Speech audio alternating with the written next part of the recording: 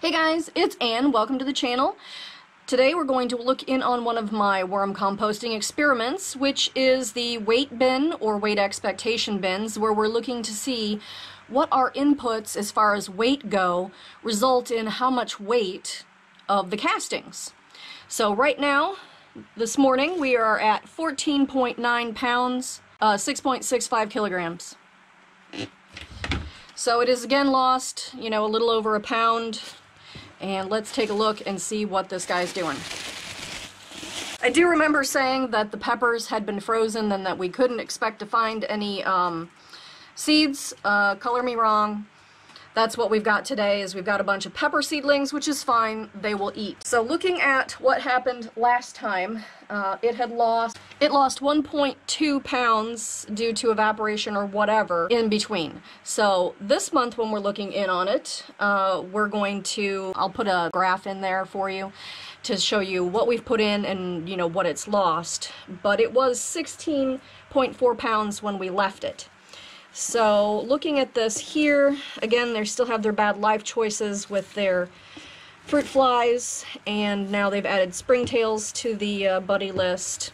I need to get my gnat traps up and going again. I'll put a link to my gnat trap video at the end there. But looking in here, the top looks a bit dry. I don't know if we're going to get a worm ball. It's been quite a bit of time since the last time we saw them, but the moisture is really good. So the bubble wrap is doing its job. So we're just going to kind of combine in those sprouts and they will become food. Not the right time of the year to try and grow a forest of peppers, unfortunately. So, although I do have enough jalapenos overwintering in my basement that I don't actually need any new jalapeno plants at all.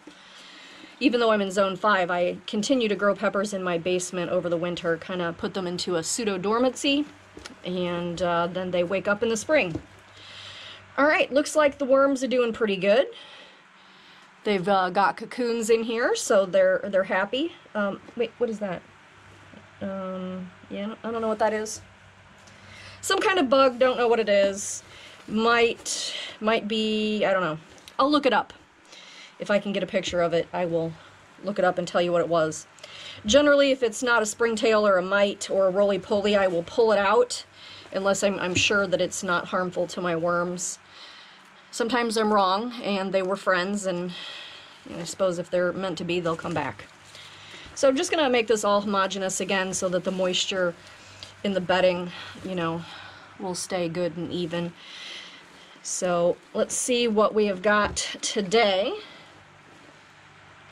We'll kind of, I'm going to add a little bit of bedding. Alright, so I'm letting the weight stabilize right now, and then because I want to make sure that the solids and the liquids are added separately, because of course water weighs more than just some fluffy paper. Let's see, what did that move it up to? So that was 0.6 of a pound. I'll put the metrics in there for you, and then I'm going to get them some water. Okay.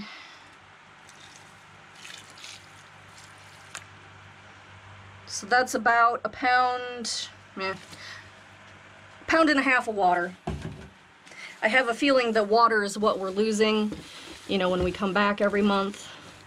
So it's good to know what we're adding and what we are probably subtracting, which is water.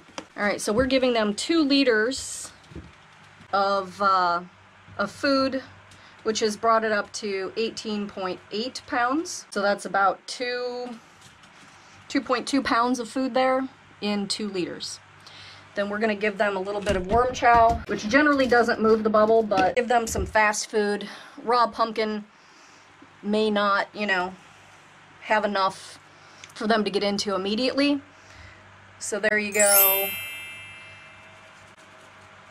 0.3 pounds of worm chow there, which does include some grit. I'll put the recipe for the worm chow down there as well. And then we're going to cover this up, and I will put the graph below as to what we've done so far And put your predictions below. How many pounds of food, or kilograms in whoever's case, how many kilograms of food is it going to take in order to make the finished castings for here, and how much do you end up with? Generally this ends up with about 20 pounds of castings when it's all done. So how many pounds of food do you think it's going to take to get to that? Alright guys, well if you liked this video, go ahead and give it a muddy thumbs up. If you're not a member of my worm family, click that subscribe button, and if you want to know what I'm doing when I'm doing it, ring that bell icon. Alright guys, thanks for hanging out with me and my worms, and everybody have a good day.